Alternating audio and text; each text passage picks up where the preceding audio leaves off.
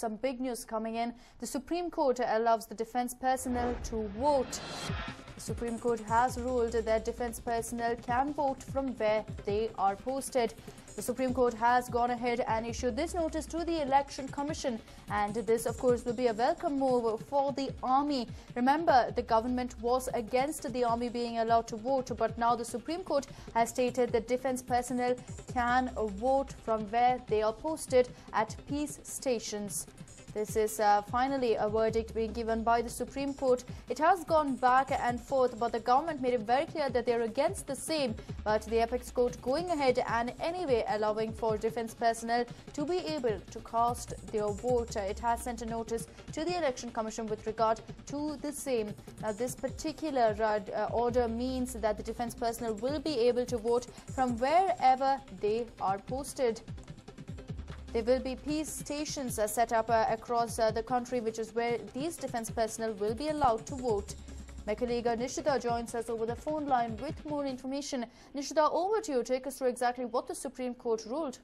Well, in fact, this comes in the backdrop of the government actually going and opposing this numerous pleas that went on to state that defence personnel who have been stationed outside from their hometown should be given the right to vote in the place where they have been stationed. There was opposition coming in from the Punjab, Haryana government.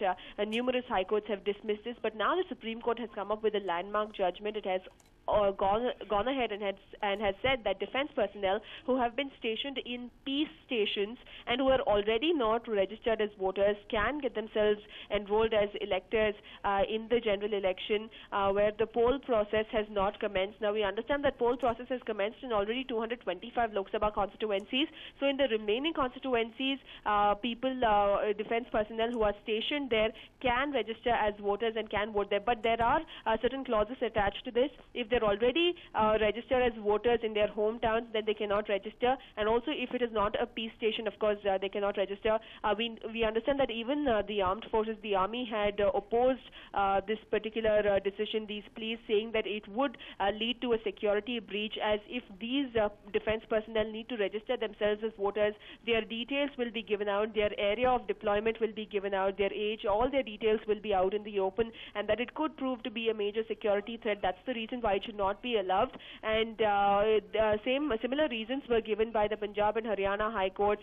Similar reasons were given by numerous state governments that they would not want to take up this process without streamlining the entire system. And the defense of the armed forces also defended, saying that they can already use the postal ballots and they are allowed to take leave, go ahead and cast their vote and come back on the election day. So what exactly is the need for this entire new system? But on the other hand, defense personnel who were not able to vote all these years have gone on to state that even with the use of postal ballot, their vote would not reach on time, and hence their vote would go waste, and which was very, very disheartening for them. So it is two arguments here that has been put forward, but looks like the Supreme Court for now has gone the defense personnel way. Akshita.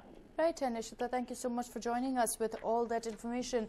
Well, we need to highlight at this point that this will not impact the voters list of the present elections, considering that the election process has already commenced at the Supreme Court, but going ahead and stating that all defence personnel who are posted at peace stations and who are not already registered as voters can get themselves enrolled as electors in the general elections, where the poll process has not yet commenced.